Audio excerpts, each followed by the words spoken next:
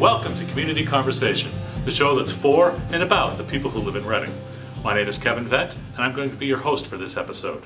We have in studio today Ruth Urell and Andrea Fiorillo from the Reading Public Library. But first, we have Board of Selectmen member Barry Berman. Let's look at that now.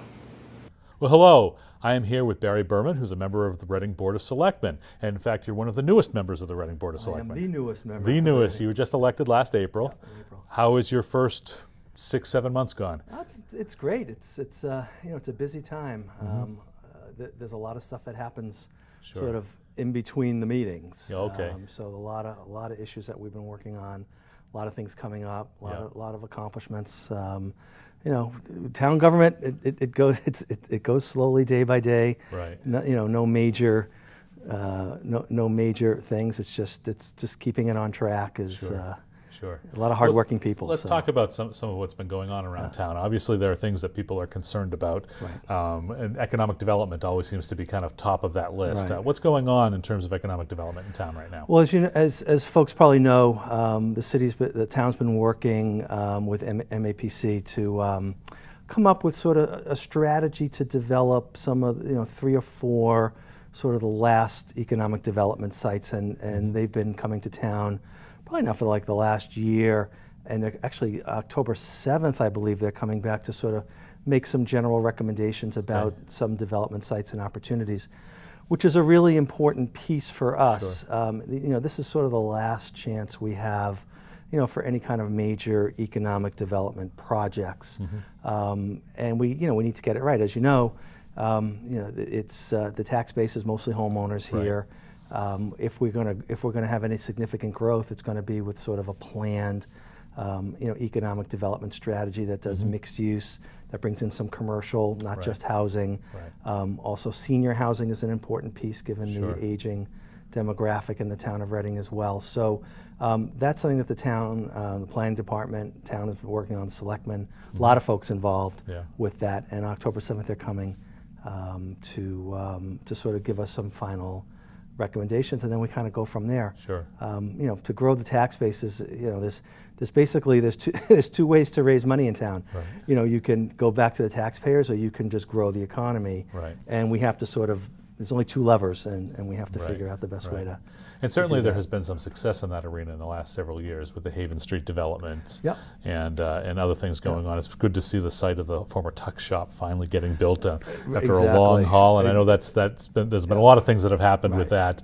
But it's good to see some of those things coming on. But as you said, there are still a couple properties left that really are underdeveloped at this point. And you mentioned Haven Street. I think it's sort of a great example of kind of a smart development, in that the town meeting designated that as a 40R, which is a mixed-use development, so you have housing and businesses, and most people, very few people could argue that that's not been a successful project.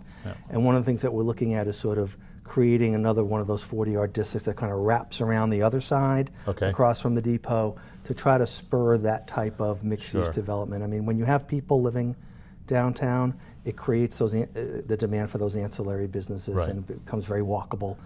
With the depot as sort of the main, as sort of the main hub of that. So trying to get that type of zoning done. Right. You're talking about the Prospect Street property. Is that what you're talking about in terms of no? Around sort of the opposite side. The opposite. Sort of create another 40R district, so that at some point, development might come and look at that and say, well, that's another piece, and then that kind of wraps around from where Haven Street. I mean, the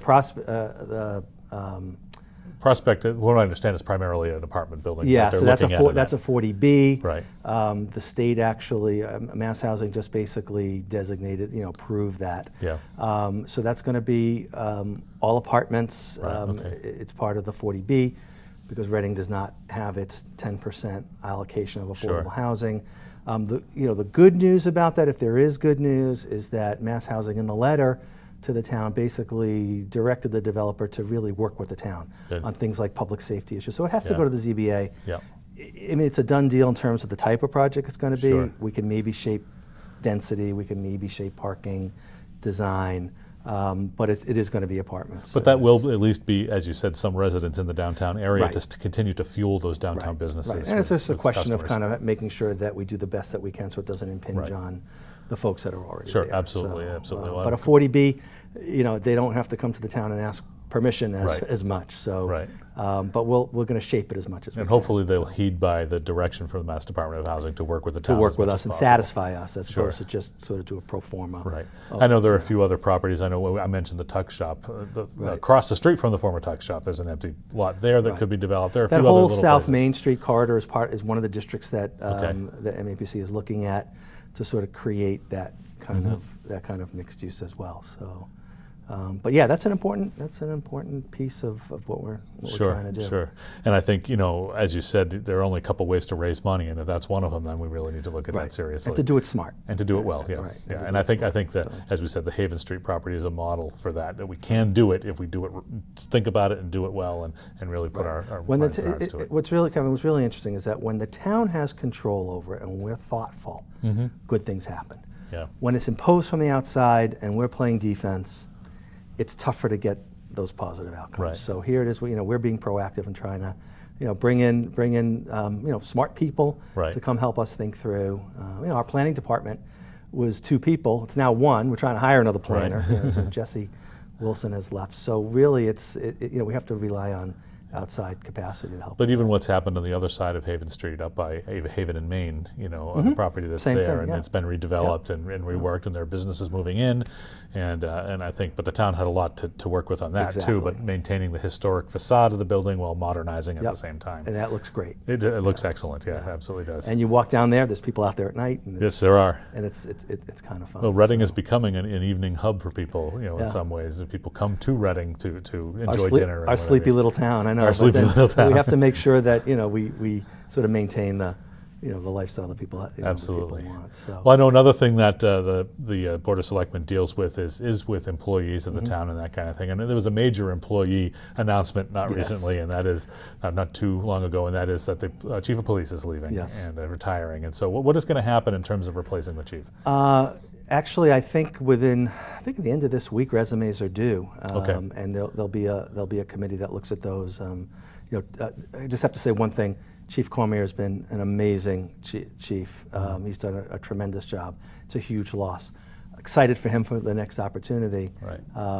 But for us as a town, this is the kind of job you want to fill like maybe once every 15 years. Right.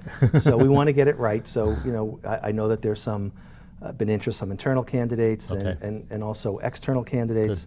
Good. We're going to look at trying to hire the best person. I think the chief is leaving the end of the year. Yeah. So we're working on that now. Myself, I'll be part of that group that looks at that. And ultimately, it's the town manager that will make the appointment with the approval of the Board of Selectmen. Right. So, can't say enough about Chief Cormier and the work that the Reading Police Department does. In the wake of all the craziness that you hear outside in other communities with problems with the police department, we're very proud of the work that our police department does, and under Chief Cormier's leadership. So we're hoping to fill those shoes. And but obviously Chief Cormier is the highest profile one. And what a lot of folks probably don't know right now is that we have on the town side, not even on the school side, but on the town side, 20 unfilled positions. Wow. It's really we're in a really difficult period to sort of hire. One thing that folks should know about town employees in Reading, oftentimes in the departments, a lot of those people are doing the work of 2 or 3 people. So when there's a vacancy and we say, well, this is the job description, people from the outside look at that and say, well, it's too much. Are you sure that's only one job description? So we really ask a lot of our town employees. It does speak to the dedication and commitment of our town employees. It's the dedication and the commitment, and then the other piece too people should know about is that on the pay cycle, Reading is sort of middle to maybe below the middle in terms of what we're paying people. So we're asking people to do more and paying them less. Right. And that's something that we really need to look at in terms of if we want to really get dedicated, hardworking people in here that stay, we really need to look at those things. So what kind of options have you been thinking about or exploring about rectifying that situation? Well, one of the things we're looking at in terms of just maybe separating some of the job descriptions and maybe what it means to do. We need to hire more people, to do those roles. So and then also looking at pay and class. Right. Are we gonna be able are we going to be able to hire the best people and keep the best people in the town? So So we're looking at those things. So that's a pretty hard thing. Right now, service is seamless. A lot of times folks don't know, but we've got a lot of people doing really the job of 2 and 3 people. Right. Okay, well, you'll hopefully keep us in tune with that and what's happening there. And of course, as you said, in some way, all comes back to economic development. If the tax base were to grow a little bit, then possibly some of those salaries could be raised or new positions could be created or however it would work out to help fill some of those vacancies. Yeah, and then the other thing too, it's an ongoing, constant struggle to look at, sort of look at the enterprise. We have X amount of dollars to spend. Are we doing it efficiently? And just a few things that have been talked about in the paper recently. The schools in the town have come to an agreement in terms about how facilities are going to get done. Yes, there's going to be a facilities director that'll be supervised by both the superintendent and the town manager. That was solely in the school department realm before. This is really more of a way to kind of, we're not saving money per se, but we're maybe doing it, making things more efficient. There's going to be some shared human resources between the schools and the town. Again, not saving money, but making the money we spend more efficient, looking at some technology opportunities. So, just really trying to squeeze the buffalo off the nickel and trying to make that money go as far as we can. Absolutely. Because at some point, if we do have to go to the voters and ask for more money, then we want to be able to, to answer the questions. Well, did you look at this opportunity to save? Did you look at this opportunity? And we want to be able to say yes. And and I think the other thing that the voters expect is that their money is used as efficiently as possible. And so if you do have to come to the voters and ask for more, you can say we've done the best we can with what we have. And this is how we've done it, and be able to show examples of that. Right, and to make it work more efficiently. So I mean, that's an ongoing thing. Again, not sexy, doesn't get a lot of news, but it can go a long way. So. Well, just as we close here, you've been on the Board of Selectmen 6-7 months here. What's the number one thing you've learned? I think, really the most important thing is just listening. I've been involved in town government for a long time, but never in the role of a selectman. And so, you'll get a phone call, you'll get emails from people about issues. And I think what's really important is that people are heard and listened to. We may not get to yes on all the things that you want to do, but that you really need to pay attention. When someone emails you a phone, you return those calls. And I think people are grateful for that. I mean, it's really important to look at town government as sort of serving our clients. And if we can get the answers to them right away, may not be the answer that they want, but at least let them know that they're heard and that their voice matters. And so there's really no problem that's too small. I mean, we're looking at these grand issues, or how to get economic development. The library, we didn't talk about that, but anybody drives by the library, you see what a tremendous job they're doing there. Some of the big ticket things that you see in the paper, but really, what makes town government work? It's just making sure that people's questions get answered, their concerns get answered, and that's something that actually it's taken some time, but I actually find that a rewarding part of the job. You can't fight the big battles, so you fight the little battles. So. Almost an extension of what Tip O'Neill said, all politics is local. It's very local. For a selectman, all politics, it comes down to one person who has an issue. Sometimes on the street, That's right. And so we're working on it to make that to make that run more. Thank you for being here today, Barry. My pleasure. It was great. If people have issues or concerns, let us know. Sure. Bob Lasher, our town manager, is doing a tremendous job. We're trying to keep all the balls in the air. It's not exactly, it's hard to do. We're all volunteers, and but we're listening. All right. Great. Thank you very much. We'll be back in one moment. You're watching Community Conversation on RCTV. The only thing you can really do at the end of the day is compare a guy to his contemporaries. It's hard to compare Brady to Terry Bradshaw. The game was different in the 70s than it is now. They've won something like 15 or 16 more games than any other team in the NFL in that span of time. Luck looks like an NFL quarterback. I remember I called everyone I knew when they traded for Garnett.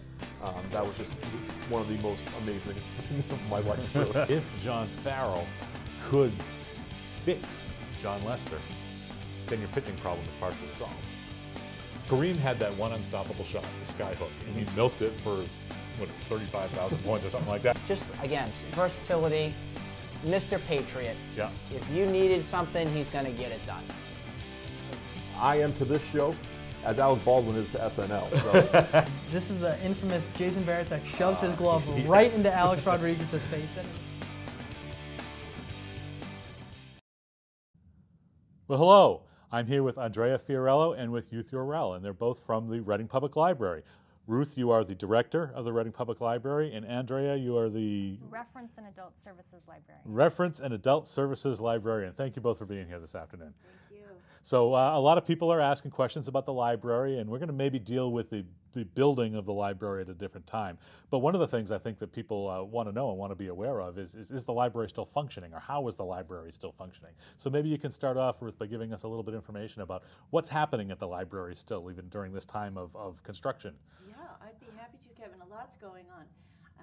We have about 60% of our collection on the floor over at 80 Walker's Brook, Okay. right by the grocery stores. People find it very convenient. Okay. All on one floor, easy in and easy out. And we have a full range of services going on. We have programs happening both at the library and in other locations. Okay. Many other town public departments, Sure. like the police station, community room, the Pleasant Street Center, and the schools have been so cooperative in letting us use their spaces for some of our outreach activities. And we're open our usual schedule, which is 63 hours a week, including Sunday afternoons now that October is coming, 2 to 5 on Sunday afternoons. And programs for all ages. So there's stuff going on for adults, teens, and children. And as I said, some of it's happening elsewhere, Sure. and some is actually happening in the little space that we have. So the important message is still a fully functioning town Fully library. functioning. Lots of research, lots of education going on, lots of children and adults learning, and computers are available for public use, and museum passes, and downloadable content, as well as print. Sure. No, I know, Andrea, you're here to talk specifically about one program that's happening that we wanted to highlight today, and that's the LiveWires program. Can you tell us a little bit about what LiveWires is? Sure. So LiveWires is a lifelong learning series, especially geared towards older adults, those retirement age and beyond. Okay. It's open to everyone, All but right. that it's sort of designed with that audience in mind. Sure. It's a chance for people to come together and connect socially, but it's also a chance for people to continue to learn and explore their curiosity. It involves lectures and workshops and concerts, and all a variety of different programs meant to appeal to different people at different times. Sure. And these happen over the entire fall, or over a period of time. It's not all Throughout at the once. year. Throughout And the year. they've been going on, I think, since about 2006, 2007. Okay. And we have a morning program that's usually more of a workshop format, and an evening program that's usually more of a lecture format, and they run on a monthly basis. Okay. And what are some of the topics or things that are coming up in the next couple of months? Well, we're going to have a really popular presenter October 21st, Neil Swidey. Maybe it's October 20th, I take that back. October 20th, Tuesday evening, the third Tuesday evening of the month, is coming to talk about the tunnel accident that happened in Deer Island in the 1990s. Okay, yeah, He's a Globe magazine reporter. Okay. And so he's going to come talk about his new book, Trapped Under the Sea, that's about that accident. Wow, interesting. And I think that will be very popular. And right now we're doing memoir workshop. We'll have a bird watching program in November. In December we have a holiday crafts program. Okay. But the one that I really wanted to highlight today is one that's near and dear to my heart. We're going to be talking about aging itself and aging in this community. We're going to be talking about the resources that are already in place for adults, but also planning ahead, because what's happening right now is a major demographic shift throughout the country, where 11,000 people turn 65 every day in the U.S. And from the time of our grandparents, our life expectancy is about 30 years longer than people who were born just 70, 80 years ago were expected to live. And each child born today is expected to live 1 year more on top of that. So we're at this place where things are really shifting, and I want to make sure that the community of Reading not only knows what great supports are here now, but starts thinking about what that's going to look like culturally and how we make it better. And so we're working with several partners. We're going to have the Town of Reading's Elder Services come in. We're going to have Mystic Valley Elder Services come in and talk about the programs they have in place and all the supports, transportation, help with medical appointments, Meals on Wheels, social services. I'm going to present on all the things the library has to offer, because the library really has a lot of resources for all ages, from neonatal all the way up till you're homebound, and so I'm going to be presenting on those services. We're going to have Jackie Carson, who is the CEO of Peter Sanborn Place, come in and talk about her model of sort of a continuum of assisted living, which is the forefront model in the U.S. So that's really exciting that that's happening here in Reading. It's a model that a lot of other communities are looking at Sanborn Place, so she's going to come in and talk about that. We have someone from the David K. Johnson Foundation coming in to talk about what it was like caring for a parent who was going through Alzheimer's, and then the foundation that he and his brother put in place to help cure and support families who are going through the same thing. So this program will be for people who are looking to the future to plan ahead, but also people who are now caregiving, parents and older family and friends. And the final program, this is going to be a little mini series, so there are three separate programs on consecutive Wednesday mornings. And the final program will be a look at the village concept, which is sort of the newest trend in dealing with aging in place and how to pool resources and come together and look at some co-housing and some various models that people are just starting to sort of come up with to think about this aging demographic in a creative way. Yeah, and I really think it's important, because I sometimes think people are not aware of all of the services that the town already offers, or that groups in the town already offer for people who are aging or have difficulty getting around, don't drive anymore, et cetera. And so I think it's a great thing to kind of pool it all together in one place and bring in all the key players. What are the dates that's happening? You said it's three different dates? It's 3 Wednesdays in a row, and it's going to be held at the Unitarian Universalists Fellowship Hall. So that's new. We've never done a program there before, so take note of that. And it starts October 21st, and the next one is the following October 28th, and the following November 4th. All right, so 3 Wednesdays in a row. 3 Wednesdays in a row. Important that people understand that is happening at the Fellowship Hall at the Unitarian Church on Woburn Street, and not at the library or another location. I can see people driving all around all over the place and so trying to find it. Each of those 3 series will have different content, and each of them will have an opportunity for people to sit down, have refreshments, and talk. Not just listen to what the resource providers already have in place, but talk about what they want to see, what their needs are. The town is just done, they've just wrapped up an elder services survey where they're trying to find what people use currently and what they need, as has the library. So we're going to come in with some sort of data to share about that, but we're also going to have this as an opportunity for people to say, well, these are the supports that I need to age in place, or I don't know how I'm going to pay for a nursing home, or I don't know how I'm going to take care of my, my parents with memory issues. All of there's so many things to talk about. So we're going to. And someone could, if they can't make the first Wednesday on the 21st, they could go on the 28th, for instance. Absolutely, you can come to any one of them. I think you get the most of it when you come to all of them and really see the whole picture. But we welcome people to come to any part of it that's convenient. Excellent. So Ruth, I wanted to ask you, you had mentioned, that the library is running a full slate of programs while the transition is underway here and that kind of thing. Can you highlight one or two for us? We just started resumed our children's programs. So on Tuesday mornings and Wednesday mornings, we have programs for preschoolers at 80 General Way, which is kind of nice. So the books are right there where the children are. And this Saturday, we'll be launching our another season of our literary lunches. Oh, okay. It's for children in grades 3 through 5. They can come at noon on Saturday, bring some books that they've enjoyed, or just show up, and people share what they're reading, and the librarians make recommendations as well. And the recommendations from the kids and the librarians then become part of our staff recommendations on the website, on the children's part of the website. So that's going on.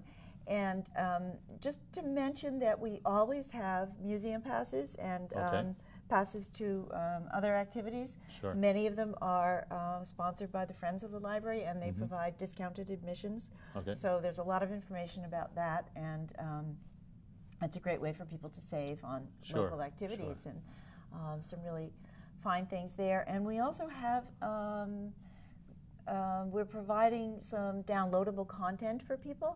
So not just sort of the come in and pick up some DVDs or some CDs or some books and magazines, but we also have things like Freegal, which is free music downloads that are legal and free. And you get to keep them. Yes, and you can keep them in a certain number per week that you can access, and lots of online content that people can use remotely to do their research. And for example, consumer reports we have online. So somebody's looking at replacing a refrigerator or something. So we are, as you say, fully functioning, and kind of proud to say that we're up to within 90% of our normal circulation. That's excellent. We're really borrowing a lot from other libraries and lending a lot to. Terrific. So if someone wanted to learn more about the library and any of the programs we've talked about today, your website is what? www.readingpl.org. So www.readingpl.org. Well, thank you, Ruth. I thank you, Andrea, for being here today and reminding us that the library is still there and still functioning, and we look forward maybe in the future for you to come and share a little bit about the building project and what's happening there. We thank you for watching us now. You've been watching Community Conversation on RCTV. We'll be back in just one moment. Thank you for watching this episode of Community Conversation, and thank you to Barry, Andrea, and Ruth for participating in this one. Be sure to look for our future episodes. Have a great day.